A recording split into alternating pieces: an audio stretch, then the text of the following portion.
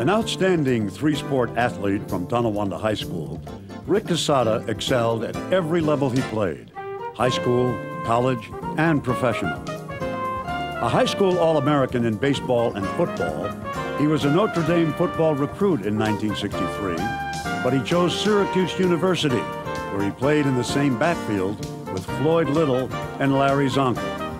He was an honorable mention All-American and was selected to play in the 1968 Hula Bowl. He was that game's most valuable player. Major League Baseball scouts drafted him twice, but Rick chose to play professional football for the Ottawa Rough Riders in the Canadian Football League, winning a Grey Cup during his 10-year career. He is proud of his Western New York roots, which he still maintains.